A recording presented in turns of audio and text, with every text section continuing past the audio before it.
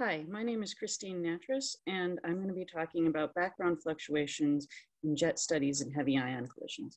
Most of this work was done by my postdoc, Antonio da Silva, and my graduate student, Charles Hughes. So we want to study jets and heavy ion collisions, but there's a large background. So to make precision measurements, we need to understand this background. The APS experiment did a measurement of random cones drawn in different orientations in the event, and we're going to be comparing to that using the 10-gen event generator developed here at the University of Tennessee, Knoxville, and Pythia Angantyr. First of all, the 10-gen generator is designed to emulate the majority of the correlations due to hydrodynamical flow without having correlations through such effects as jets and resonances. And what we do is that we first fix the even ordered event planes arbitrarily at psi equals 0, and then we randomly throw a reaction plane angle for the odd order event planes. This roughly captures the essence of the correlations between different event planes in the data. Then for each of the tracks in the event, we use a fit to the blast wave function, and we randomly select a momentum from that distribution. And once we have the momentum, we use a parameterized fit of the Vn to figure out what the Vn would be for that a particle of those momenta. And then once we have the Vn, we construct an azimuthal distribution for the particles of that particular momentum, and we randomly select an azimuthal angle for the particle. We repeat this for the number of particles that, that we have measured to be in the events, so matching the measured multiplicity. The Pythia Angantyr model is pretty much the opposite extreme. There's no hydrodynamics and there's no jet quenching, but there are lots of jets and there are resonances. It is based on Pythia 8, and it is pretty much a superposition of nucleon-nucleon collisions. We're focusing on the area-based background subtraction, and I want to make a point about jet finders, which is that when you input tracks and particles into a jet finder, your output is a list of jet candidates, but it puts all of the tracks in the event into a jet candidate, regardless of whether or not that track was related all to a hard scattering. So in a standard area-based subtraction method, what you do is that you estimate the background energy or momentum density by first clustering all of the particles using the KT algorithm, giving you a sample of jet candidates dominated by background only candidates. Then you look for the median in that sample, and the median momentum divided by area to get a background density. And then you use that to correct the momenta of the jets in your jet candidates to get a better estimate of what the jet momentum is.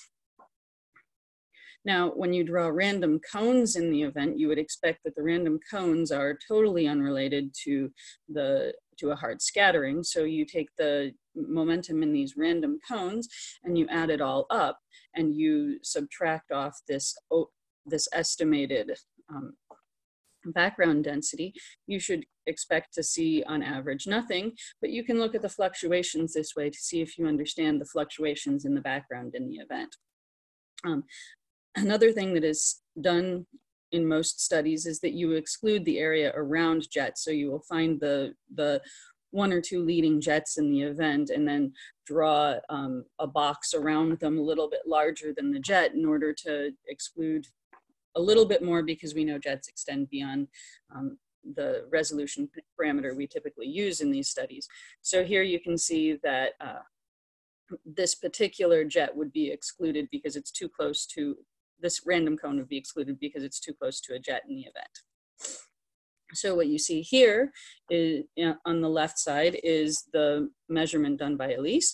The red shows what you get for all combinations, all particles. The blue shows what you get when you throw out a jet, and the black shows what happens when you randomize the phi and eta, breaking all correlations in the event, including jets.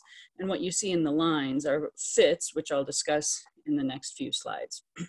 On the right-hand side, you see comparisons for the most central data to the Angantyr generator and to the 10-gen generator. The 10-gen generator is simulating the average number of particles observed in an event class and not the, we don't have the fluctuations in the number of events. So this is part of the reason why it doesn't exactly recapture what was seen in the data. So you can take these distributions and fit them to get the width. And what should the width look like? This problem was already solved for ET distributions in events. In this paper by Mike Tannenbaum, you can approximate the spectrum, the single particle spectrum, as a gamma distribution. And then when you add up n different particles randomly selected from that gamma distribution, you will get another gamma distribution. And you can relate the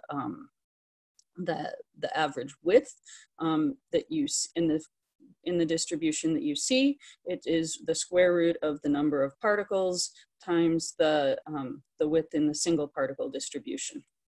But of course, when you're looking at an event sample, you are not always drawing the same number of particles, likewise for our random cones. So when you add in these non-Poissonian fluctuations in the number, you get an extra term due to fluctuations in the number. In a heavy ion collision, we add non-Poissonian fluctuations due to flow. And you can see the form here. This is making an assumption that the Vn are uncorrelated with each other and that the only effect is fluctuations in the number of particles in and out of the, in different orientations relative to the reaction plane. So you can fit the distributions I showed previously. On the left-hand side is what was done in the ELISE data. The red shows the inclusive distributions versus the number of particles in the event. The blue shows what happens when you get when you throw out the leading jet. And what you see is that the parameterized form matches the data fairly well. And the black is what you see when you randomize the phi and eta in the event, showing that you get back to pretty much perfect agreement with the parameterized form. On the right-hand side is what we see for the 10-gen generator. The circles show what you have with no Vn. And when you zoom into this data over prediction, what you see is that already you have discrepancies on the order of 1 or 2%, even though we have no Vn. I'm going to come back to why that is. And then when you add Vn, you see discrepancies up to 5%. We also see something, some major discrepancies when we look at Angantyr. So the blue shows what you have if you, if you look at all of the tracks in the event. The red shows what happens if you throw out one jet, and the yellow shows what happens if you throw out two jets. You see slight differences when you throw out leading jets, but not a major difference. And then the lines show the parameterized form for what you'd expect from a completely random event, without Vn, of course, because Angantyr has no Vn. And the discrepancies between the prediction and the data are up to 20% here. That's a pretty large discrepancy. So we did some studies to look into why that might be. And if you randomize the azimuthal angle of the track breaking the jet correlations, what you see here is that you still get discrepancies on the order of about 20%. So I'm going to revisit that derivation for the shape of the width of the distribution. And I want to point out a couple things. When we had the non-Poissonian fluctuations due to flow, we assumed that these fluctuations are uncorrelated, but of course the even order reaction planes are nearly 100% correlated with each other. So you actually do get some correlation between those fluctuations, and we saw that when looking at the 10-gen generator.